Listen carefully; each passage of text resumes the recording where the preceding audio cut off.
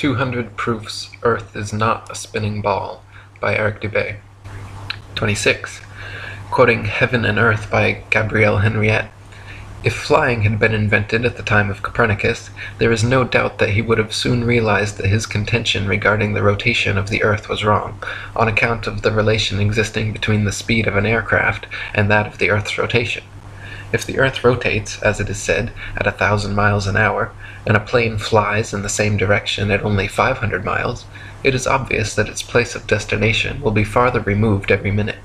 On the other hand, if flying took place in the opposite direction to that of the rotation, a distance of 1,500 miles would be covered in 1 hour instead of 500, since the speed of the rotation is to be added to that of the plane.